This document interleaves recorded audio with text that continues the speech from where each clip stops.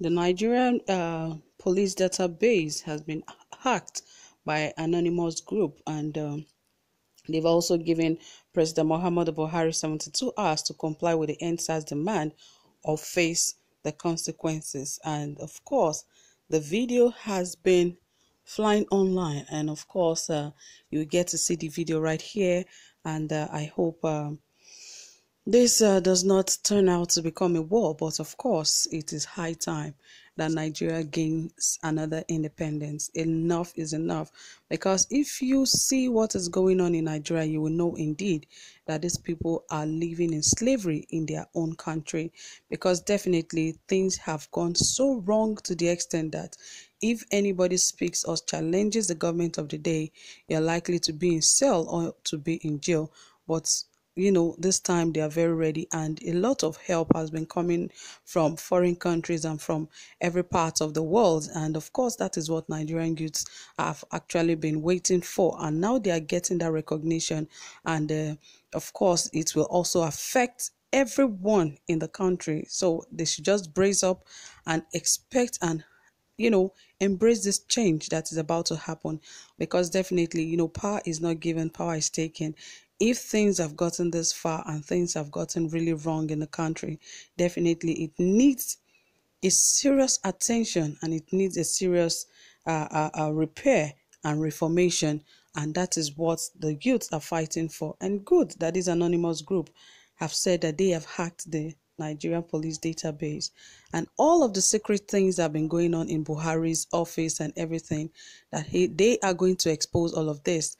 And of course, he would want to resign. So it shouldn't get to that point, but they should rather just agree on some of the things that these young men have actually given them, that they have 72 hours ultimatum to grant the request of the protesters in Nigeria. Anyway, guys, I'll bring you more details of this, and I'm very sure you want to see this video because, of course, you want to listen to exactly what the anonymous group said and what they did in Nigeria. Anyway, guys, before then, please ensure you hit the subscribe button and also give this video a thumbs up, and don't forget to turn on your notification bell. Of its citizen gunned down by the accused police. This proved the level of brutality caused by the police and the government, who have both violated the right of the citizens. Irrespective of tribe, race, disheartening that you won't bring to justice every police who have involved in killing of the protesters due to the deep secret that caused the loyalties that lies between you and the people in your government. This is not a threat, this is a peaceful warning from us. You have 72 HRS to hear and assure your citizens. Your time starts now. Remember, we are watching. We are anonymous. We are legion. We do not forgive. We do not forget. Expect us.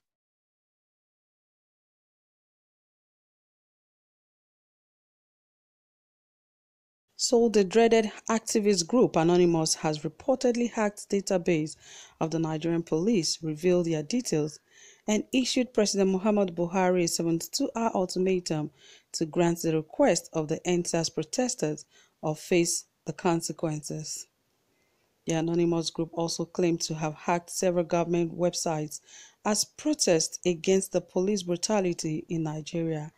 This is coming in the wake of ongoing NSAS protests across the country against the SAS and SWAT tactical units of the Nigerian police force over its brutality, illegal arrest, extortion, extrajudicial killings, amongst others.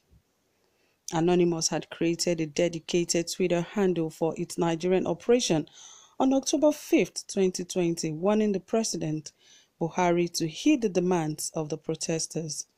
He said, "Listen to the people at Muhammadu Buhari. The world is watching. NSAS brutality, NSAS protest."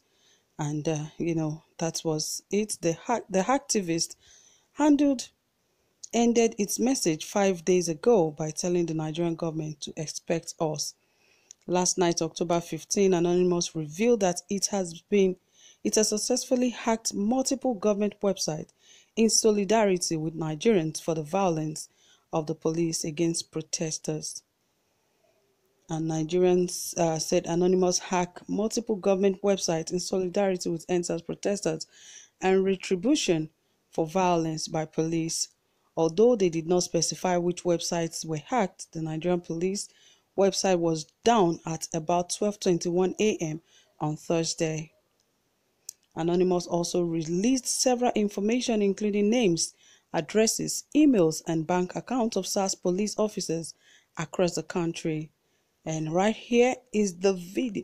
Okay, guys, you've seen the video, but a lot of people also said that is the CEO, Jack, earlier today showed support for the NSAS protest, and again, the legendary Legion Anonymous have given Nigerian government 72 hours to end police brutality.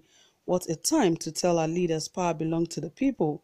So that is to say, SWAT and SARS must end immediately. And another said, and a lot of Nigeria actually retweeted that. And one said, "What a time to be alive, Anonymous. They hacked the police server and released all private information on the force and have given the government 72 hours to reply or face the consequences." And SWAT.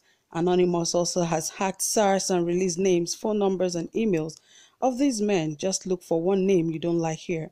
Call the number and swear for him. Nigerians. Nigeria have never been this happy in a long time. So that's where, young Nigerians speaking up with one voice and speaking up with their minds. So this is a revolution that is going on in the country, because definitely we all know that there'll be more help coming from different angles to help the Nigerian youth to actualize their dreams, because this is a dream that would actually come to materialization. And of course, the children of tomorrow will indeed enjoy the Nigeria of today that the youths will fight for. No more Nigerians flying out of their country and running for their own lives in their own country.